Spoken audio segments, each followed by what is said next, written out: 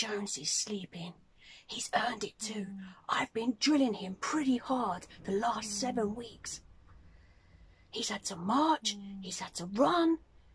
He's been through the obstacle course several times. He's done a couple of 1,000 push-ups, sit-ups and jumping jacks. He's peeled a whole bunch of potatoes too. No more potatoes.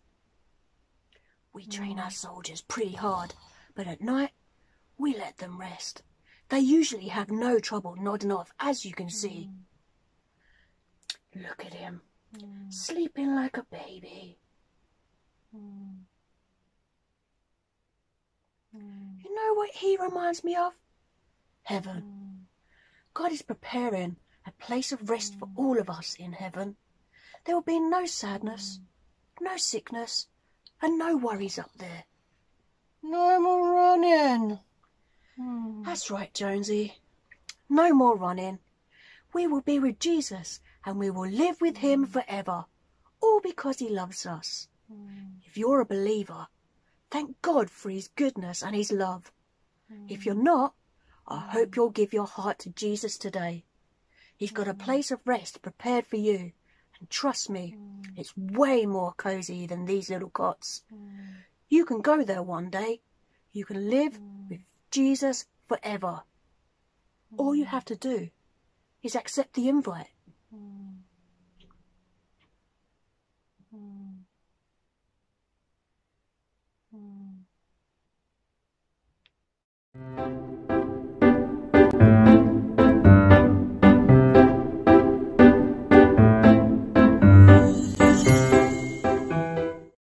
Bible basic number 7. God wants to be with you forever.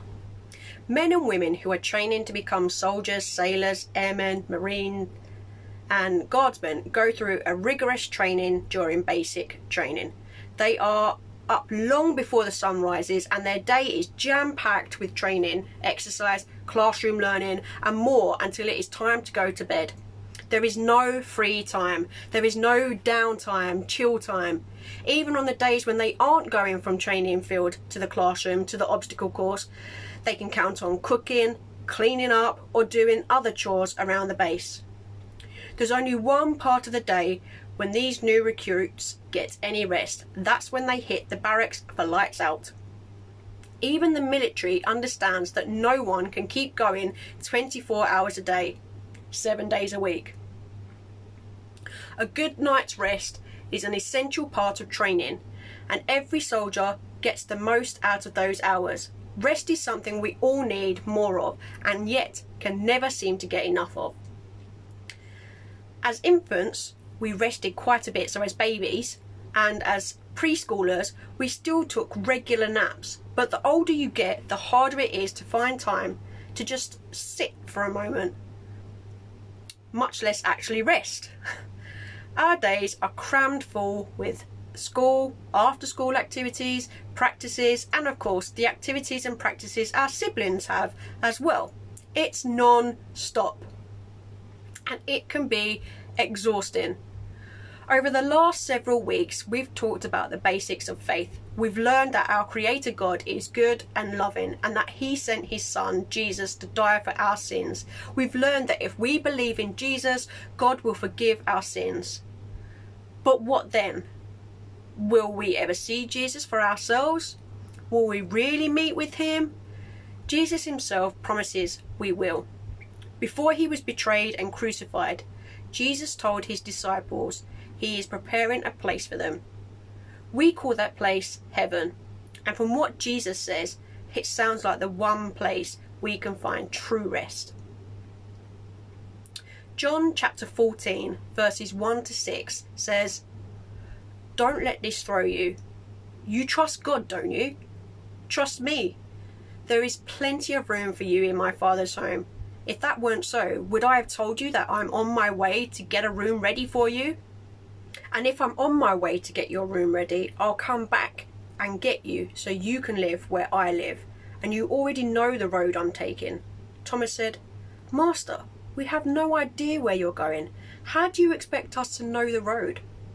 Jesus said, "I am the road, also the truth, also the life. No one gets to the Father apart from me." The disciples who were in the room with Jesus were very sad. He had led and taught them for 3 years, and they knew he was leaving them. Jesus assured them that one day they would be reunited.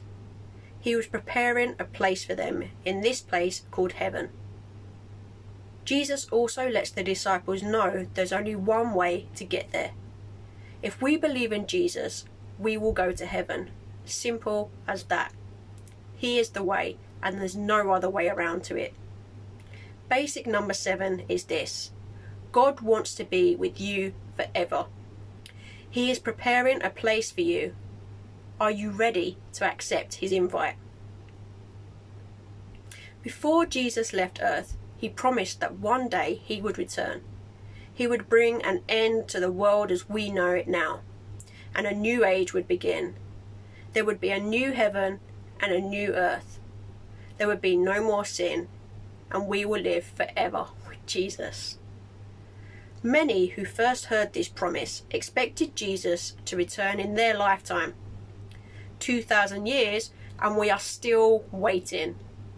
And many may wonder if he's ever coming back. God will send Jesus back in his perfect timing. Meanwhile, we are here to call you week after week to follow Jesus. We do this because we have this promise from the Apostle Peter.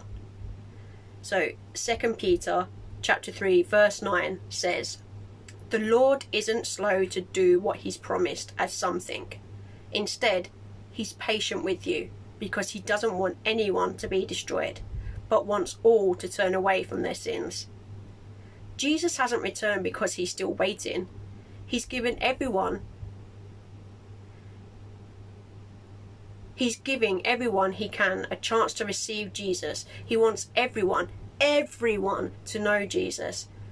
And he will prepare places for everyone who gives their heart to Jesus.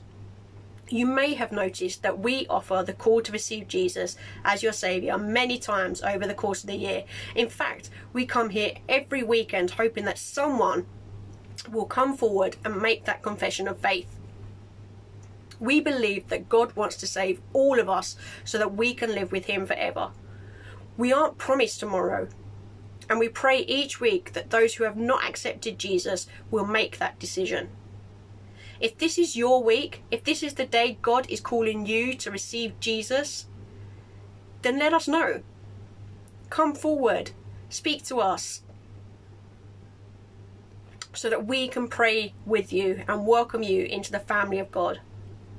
God loves you.